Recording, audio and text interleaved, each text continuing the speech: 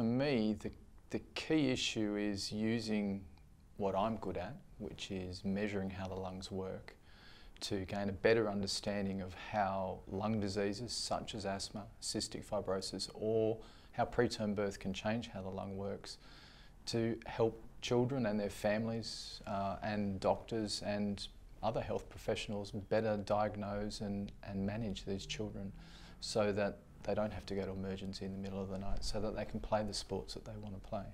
And for me, being able to know that the work that I'm doing is putting something back into the community and helping these families is a big part of why I do it. Over the last 5 years, we've been doing a number of studies asking that question: how does being born preterm affect your lungs? Are they able to do the things that every other child would do? And we've come up with some really surprising results. We found that 50% of children who are 10 years old report having symptoms with exercise in the last 3 months. The normal population would be 5 to 10%. That's a huge difference. This wasn't well recognised before. Is it because they were born preterm? Is it because that preterm birth is causing other problems that's then escalating?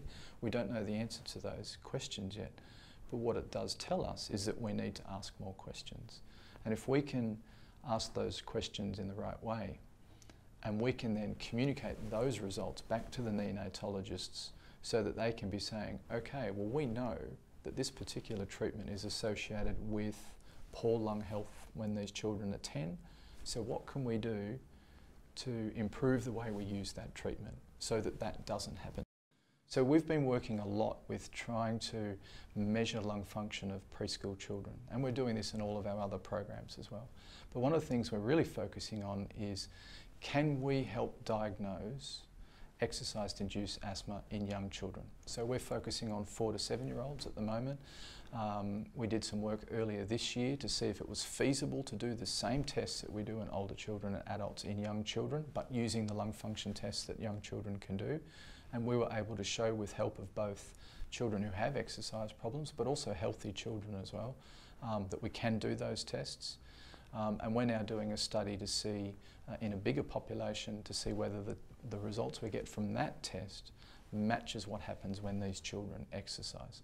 And if this study works out, and if we can show that it does, then potentially with more research we have a test that could be used in all paediatric hospitals, so that if a family does have a 4 or 5-year-old who they think might have exercise-induced asthma, that they'd be able to go along, do this test, and if it's shown to be positive, then they can go on to the appropriate management. And with good management, there's no reason why they should have symptoms again. The life expectancy for individuals born with cystic fibrosis has gone from the early 20s to the mid-30s. And we now expect that a child born with cystic fibrosis in 2013 may well live into their 50s. And when you think in the short time frame that we could be almost doubling the life expectancy of individuals with cystic fibrosis, that gives them fantastic hope. They didn't ever think about, will I go to university, or what will I do for my career before? It just wasn't something that families invested time in.